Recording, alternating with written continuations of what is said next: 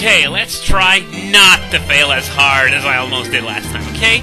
And before we begin, just in case you're wondering if I sound any different from usual, well, I have a stuffed nose. I got a cold. So, yeah, it happens, so I apologize if it annoys you. I know it annoys me. It's never fun having a cold, believe me. But I'm just gonna have to deal with it. Anyway, and I'm surprised I didn't receive a single comment regarding this. You people are making progress! That's a good sign. Anyway, no one asked me why I didn't mention the TSG Castlevania marathon yet. It was because I was waiting to know which charity it would be for, because they're having a few issues with the organization of the marathon this time around, mostly on the charity front. They still, well, I wouldn't say they don't have a charity yet, but they haven't confirmed anything yet. So, yeah, the marathon is still going to go on as planned. I'm sure of it. It's going to start on Friday, the 29th of October at 7 p.m. Eastern, 6 p.m. Central, over at thespeedgamers.com. And as for the games being played, well, of course, it's a Castlevania Marathon. There's no official list just yet, but I'm going to venture a guess and say that that's going to be on a you-name-it-they'll-play-it basis. And of course, as this is the Halloween Marathon, everyone's going to be dressed up as things the good people of the TSG community paid to see. We're going to have... Goddamn, I don't even remember what anyone's supposed to be. Well, I guess it's going to be a brand new rediscovery when we get there. And oh, we're gonna get a few good ones, though. I do know that much. And yes, you know what? I got an idea for next year's Halloween marathon. You know how the costumes are usually decided on the marathon before the one on Halloween? Well, next year I am totally going to be starting a drive to get Brit dressed up as Mirror Bee. Come on, admit it. It would be the best thing ever. Mirror Brit. I can see it now. It's going to be awesome. But, of course, I'm going to come back to it in August of next year. Just to tell you guys that I have this idea, and I hope that people will get into it in great numbers so that we can make it happen. Anyway, as for the details regarding the charity, I'm going to get back to you once this is determined, hopefully. And, okay, on to another subject. In the last video, I mentioned that I had a few things to say about Pluto's status as a dwarf planet, and we discussed this in the comments section of the last video a little, but just so that you get an idea, you know, a lot of people have been complaining about how Pluto should remain a planet for no particularly good reason, other than because it's been a planet for 76 years. But let's be honest here, okay? Pluto is a chunk of rock that is 6 billion kilometers away, okay? So why anyone other than scientists would give a crap about what Pluto is called, whether it's a planet or a dwarf planet or a giant turd or anything like that? I don't get it. I don't get the point. Pluto's still going to be a planet in my heart. Nobody cares. It's just a chunk of rock nobody's ever been to.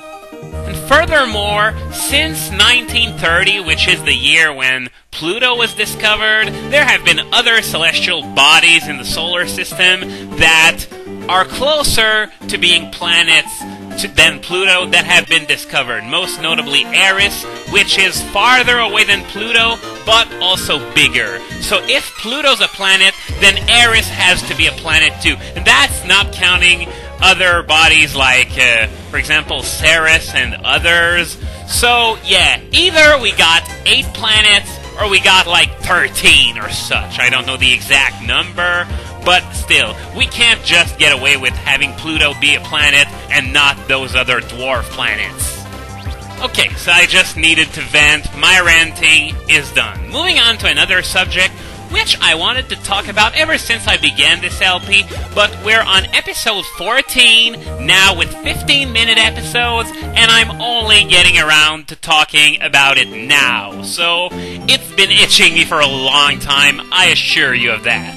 It's about one of my favorite new items from Black and White, which is called the Pre-Evolution Stone. You may have heard of it, you may have not heard of it. For those of you who haven't heard of it, I'll fill you in. Basically, you attach this item to any Pokemon that isn't fully evolved, and both defenses will be increased by 50%. Now that does sound like a sweet deal, huh? Unfortunately, you can't just give it to any pre-evolved form and expect results. There are many reasons for that, most notably because evolved forms have better stats from the get-go. So they got better defense, better special defense, and better HP in most cases.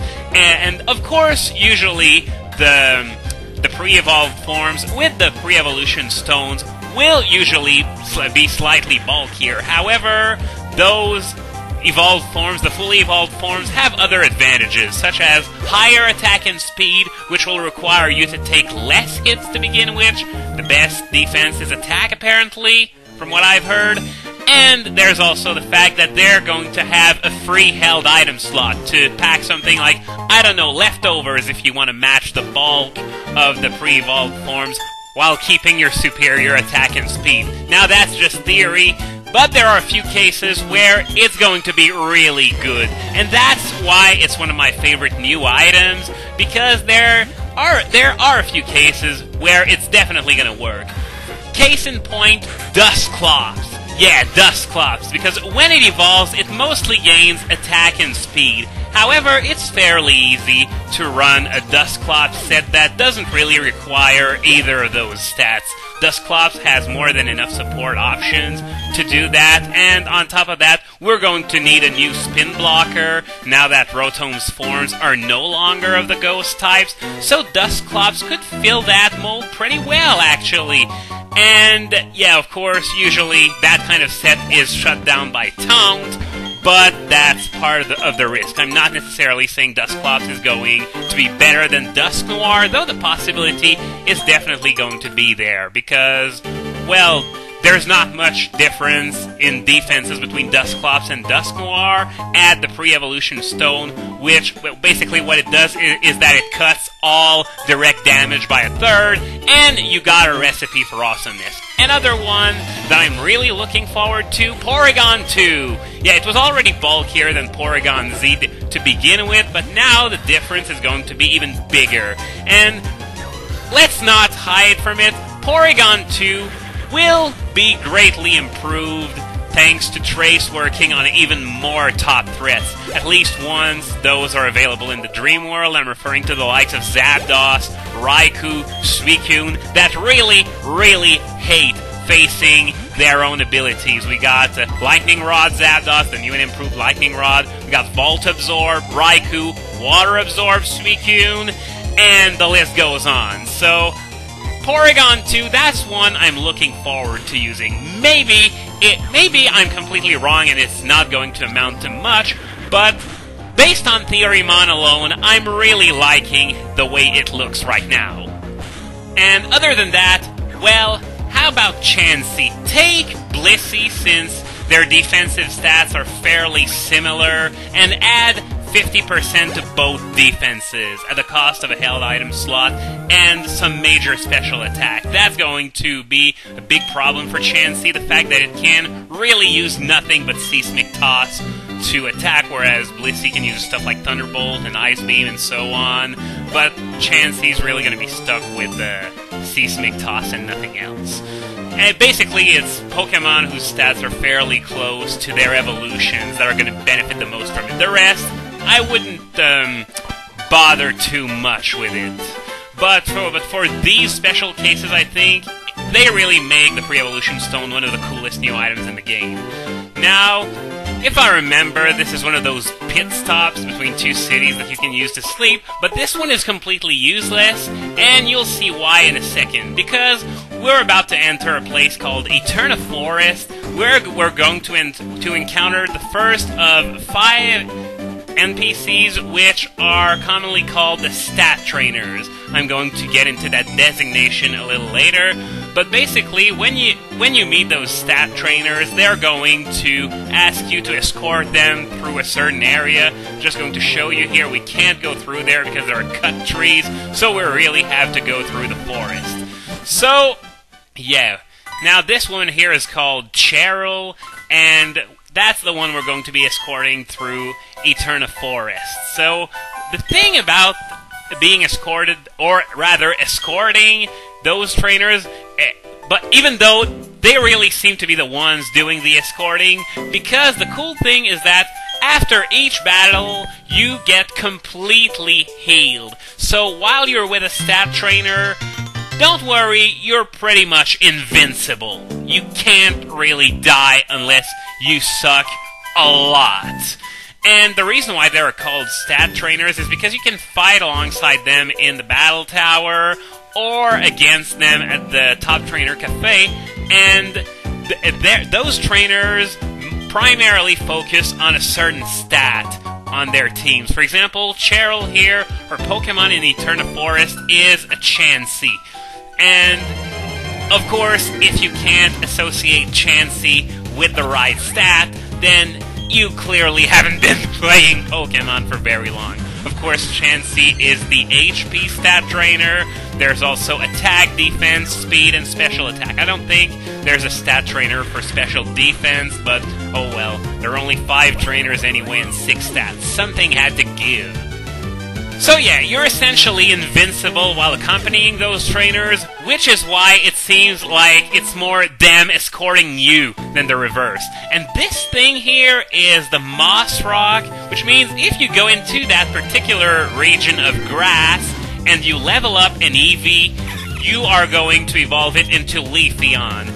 And just so you know, you can't evolve an Eevee into Espeon or Umbreon in the vicinity of that Moss Rock or the Ice Rock we're going to see later in the game on Route 217. Now, I'm not too bothered about getting poisoned by those Badoos while I'm here, because, as I said, full healing after each battle, so I can get poisoned all I want, and I'm going to get healed after each battle. And it's not this one either. Look, I just completely messed up my explanation. Let me try again. It's not just this particular trainer that heals you. You might think it is the case since she's got a Chansey, which is known for healing, but it's not. The guy with the clay doll heals you, the girl with the Kadabra heals you, everyone heals you. It's not because of the Chansey at all. Anyway, a feature that you may have noticed in these areas where you escort somebody else is that there are wild double battles. That's right, since you're 2 trainers together, well, they gotta have 2 wild Pokemon at a time.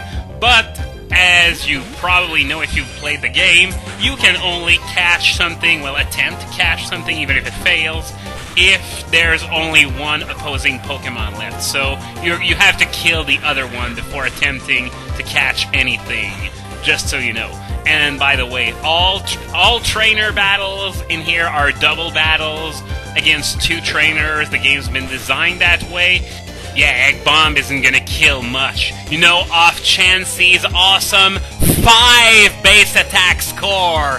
Really threatening. Fear the Egg Bomb. Yeah, eggs on your face, Chansey. Anyways, as I was saying, this is double battle heaven, and you just know how much I love double battles. So, yeah, I guess I just gotta bear with it. At least I'm completely invincible, and did I just see that Silcoon go down to an Egg Bomb? Wow! Silcoon must really suck. Oh my god. But anyway, maybe it's because Chansey is level 20 in Platinum. I do know for a fact that in Diamond and Pearl it was only 15, but they increased it to 20 in Platinum because, you know, full healing after every battle wasn't easy enough, so they decided to make Chansey even more powerful, so powerful that it can actually take down a Silcoon. Okay, I'm gonna try and stop making fun of Egg Bomb, because when you have such a level advantage over everything, it actually starts to show and maybe you can get something done. So I'm just going to show you to end this video off. Cheryl has a few things to say if you talk to her, but nothing really interesting. So, if you'll excuse me, I'm going to go back to dominating the Puffs box.